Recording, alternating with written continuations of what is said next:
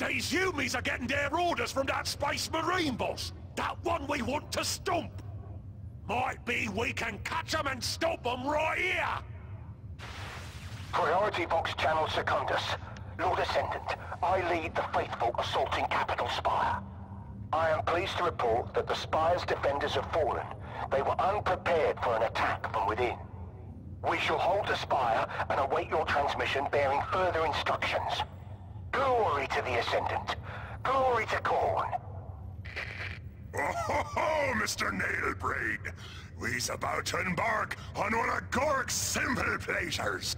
If there's one thing them humies do well, it's building huge sawed-off forts for us orcs to kick over. They do got loads and loads of big shooty wagons and the like, though. You say that like it's a bad thing, Mr. Nailbrain. Just makes for better looting. Hey everybody, welcome back to Dawn of War 2 Retribution. I'm still Niggeroth. I have returning guest Deceitful Penguin here with me. Greetings, civilians. Civilians in this tattered war zone with flash burners and fast forwarding. Yes, I am Chaos Guardsman. I am very excited. Yes, for Khorne. Khorne be praised. Indeed. Blood for the... Bartering skulls. Blood for the Blood God. I'm very excited about having betrayed everything mankind stands for. Very such so. Yeah, we are in the next wonderful mission of Retribution here. I think this is called Capital Gardens, and it doesn't really look like a garden anymore, but I guess that's just a metaphorical thing. Well, my town is called the Town of Gardens, and, well, actually it does have gardens, so it's nothing alike. Pull back that Lehman Russ and regroup. 4th and 17th. I want an assault line of Bane Wolves pressing this position. And the, Retribution actually does something that, Fire Warrior doesn't really feel the need to, which is attempt to conserve, these precious technologies. That Lehman Russ was about to get blown up, and they were like, let's get the fuck out of here. We don't have enough Lehman Russes to spare. But that's cowardice, sir. I'm fairly certain that's showing sense or tactics or one of those things. That's against the Imperial Code. You should just throw things at problems or difficulties and just watch them die. Yeah, well, not in this game. In this game, whenever they have a plot necessary entity, they want to make sure it's kept alive. Whether that be Davian Thule, who became an immortal dreadnought, or your average Lehman Russ. So they're like the railroad in DM. That's pretty funny, I think. Yes. You're not much into board games, Niggeroth? Parcheesi and Monopoly. They're board games. If you mean, if I ever wore a monocle and rolled some D20s to get to Park Place, I never did that. Oh. You don't know what your mission's like. You don't really. It's a wonderful thing. I've heard many an awkward story about weekends wasted in dank basements with no lights on, and only the power of imagination to keep your fellow man warm. Well, it's not always like that. I once did it in a nice cabin up in the mountains, where we had actually to do our character sheets on not only pieces of paper because we forgot to bring them. Did you have to do them on, like, bark?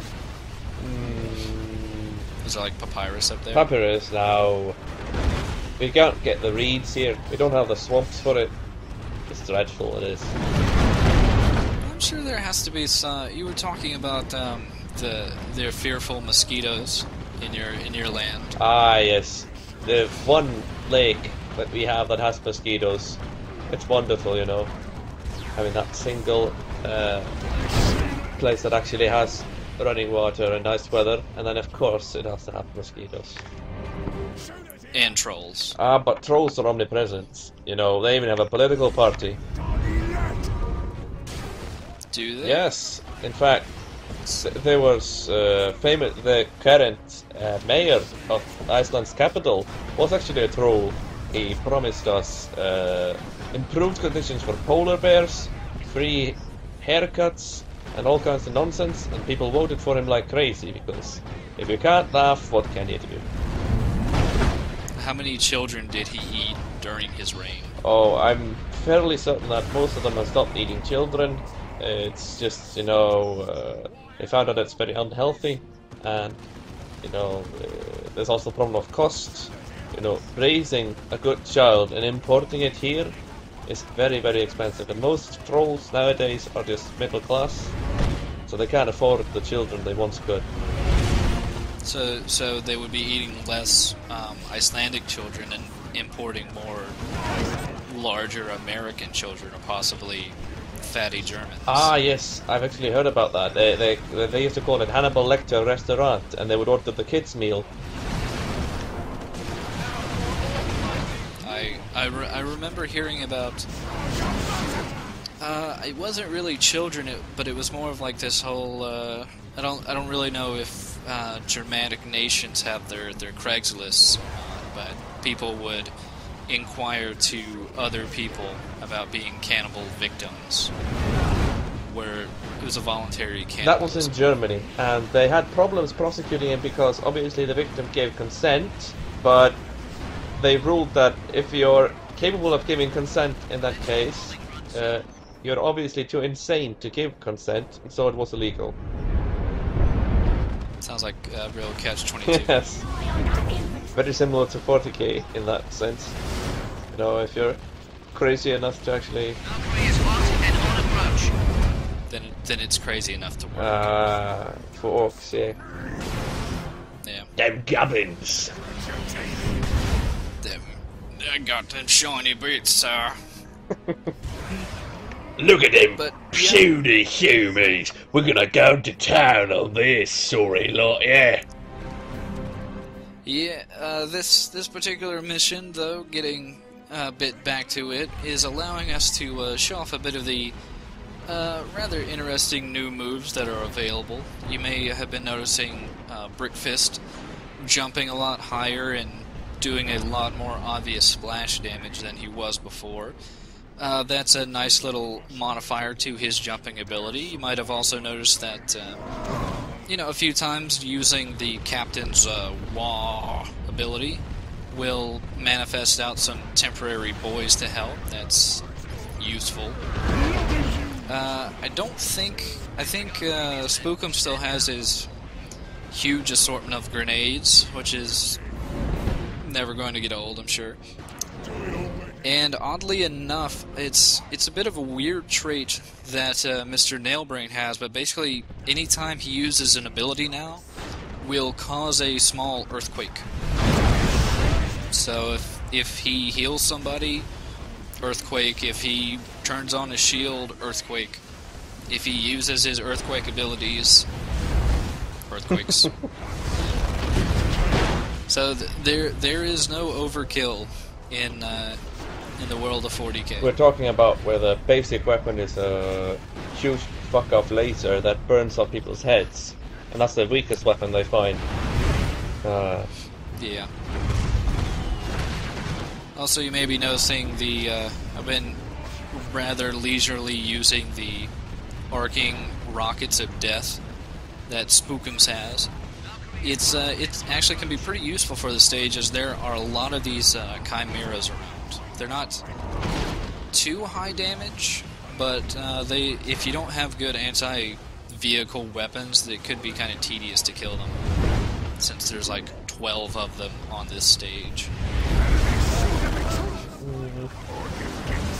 We also will be seeing another type of chimera further up on the hill here, or up these stairs, I should say. Rigid hills are, I suppose, stairs. And it's shooting chemical sprays at us. I think This is actually called a Bane Wolf, if I remember correctly. My theory is actually that it's just ill.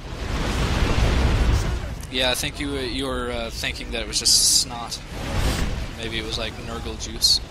Yeah, I can imagine them filling fire hoses with, you know, Nurgle's little presents, spraying it on people. And even if they survive it, well, they wish they wouldn't have.